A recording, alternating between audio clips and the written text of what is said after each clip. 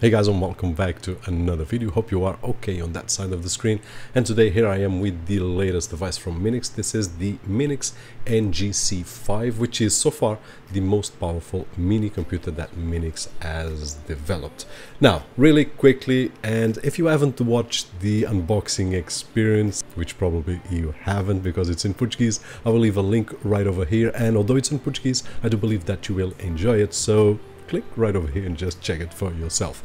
Looking at it at the left side, or the right side to be more precise, we will find a power button, a 3.5mm jack which also has optical out, micro SD card, two USB 3.1 ports, a COM port, and then at the back dual gigabit Ethernet connections, two USB type A 3.1, one display port 1.2, HDMI 2.0A and USB type C, which we will talk a little bit more further, and also a power input jack. Now on the other side we have two SMA antennas, a reset switch and also a Kensington lock, and basically that is it. Now underneath, as I showed on the unboxing, we have a cover right over here that we can replace the SSD NVMe, which is quite fast, and I'll share the results in just a few moments.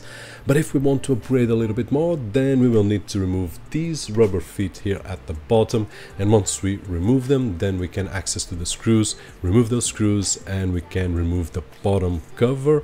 And removing the bottom cover, we will face the motherboard. Now, what did we find out when we did open it? First of all, I did find one thing really interesting, which is a 4G LTE connection or slot right over here, which is really cool. But I was thinking just a few moments ago, yes, it's really cool, did find useful right over there, and it might be useful if you take this somewhere where you don't have a 4G router or something like that. But usually we have our phones with us, so what if we turn it into a hotspot and then we can access? So I really enjoyed to see it, don't get me wrong, but when I did thought a little bit better, I don't know in which case scenario we will use that dedicated 4G LTE. There might be some, and it's great to see it here, but I don't know. But it's great because this is the first time that I see it on a mini computer. Just thumbs up to Minix team. We can upgrade the RAM up to 32 gigabytes of RAM. I did use the S3 Plus RAM, which has a warranty of lifetime, so just have that in mind if you are choosing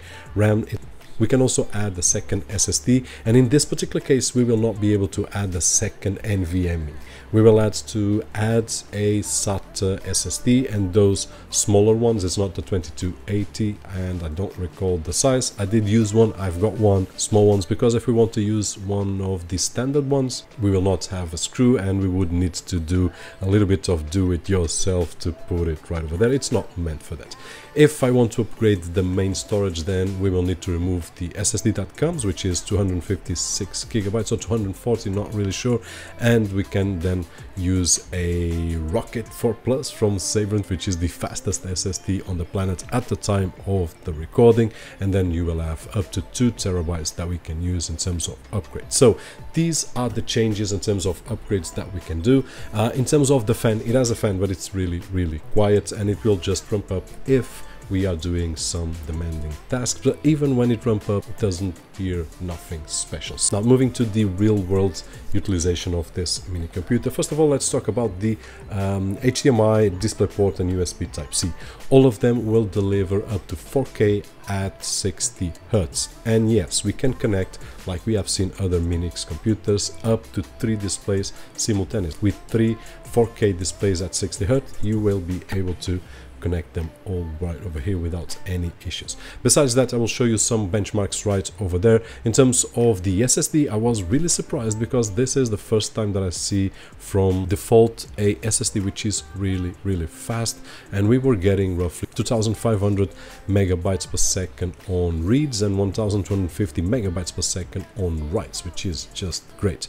In terms of Wi-Fi, I was getting roughly 230 to 250 megabits per second download, which I was expecting to get a little bit more. If we use the gigabit, then I will get the maximum of my connection, which is 500 megabits at this moment, so not bad at all. But on Wi-Fi, I wish it had a little bit more. The connection is stable, just the speed is not there, and I really enjoy to see that thing at the end on the 500 mark. My goodness. Well, in terms of Geekbench and Cinebench, I will leave them on screen just so that you can compare with other machines. But let me do another comparison right over here, which is with a laptop which is recording the audio that you are listening right now.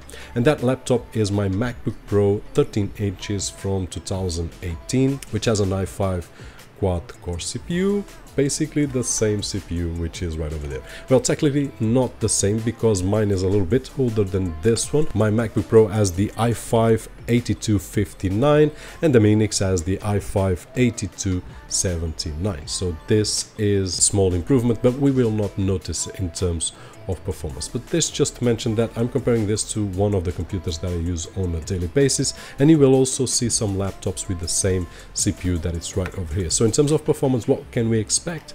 More or less the same that I've got on my MacBook Pro. And if you want to edit videos and things like that, then this will be a machine that will work, and I'll show you some results. Now, multimedia wise, I probably shouldn't have tested because of course it will play Netflix and it will play Disney Plus. It will be a great Plex server if you want to use a dedicated mini PC for Plex server, and we have seen in the past other mini computers capable of doing this, but this one has the extra CPU power which will give us more freedom to deliver and transcode video files if you are on the go, and of course if you have a lot of people accessing your library. So that is a great option. Playing some games, we will be always limited by the integrated GPU which is on this mini computer or any other computer which hasn't a dedicated GPU. So we will be able to play simple games like Asphalt 9, Legends and things similar to that, but more demanding games, then the only solution that we have for this kind of machine is to use a cloud gaming service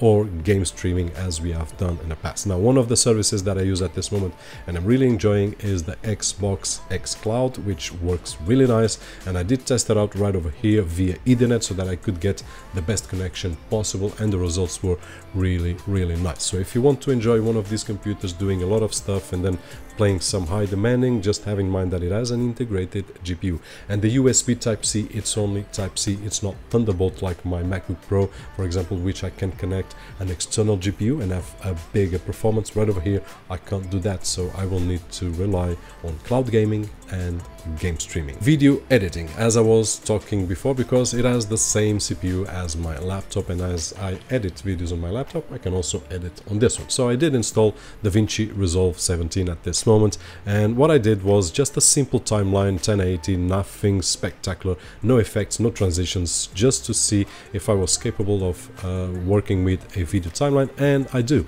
No surprises there, the performance is there, so no issues at all. And then in terms of rendering, so that you can get an idea, using a 5 minutes timeline, it did render in 4 minutes and 16 seconds, so lower than the real time of the video file, which is always great, and it gives us an idea of what we can achieve with a mini computer such as this one. So guys, in conclusion, this is the best mini computer that Minix has delivered so far, and the only thing that I did regret is that they didn't deliver it before, and much before, because it is a really nice machine. But you have to have in mind of your needs. Will you need a machine that you just want a media player? Then you have on a Minix lineup cheaper machines that will do a great job. Or if you need a machine that you will be able to edit videos and things like that, and a more powerful Plex server, then this is a machine that you can rely and probably will be a great add-on to your set. That being said, hope that the video was helpful in some way, and if it was, don't forget the usual thumbs up right over there, which is really appreciated on this side of the screen. My name is Roberto Jorge, and as always, I'll see you guys on the next.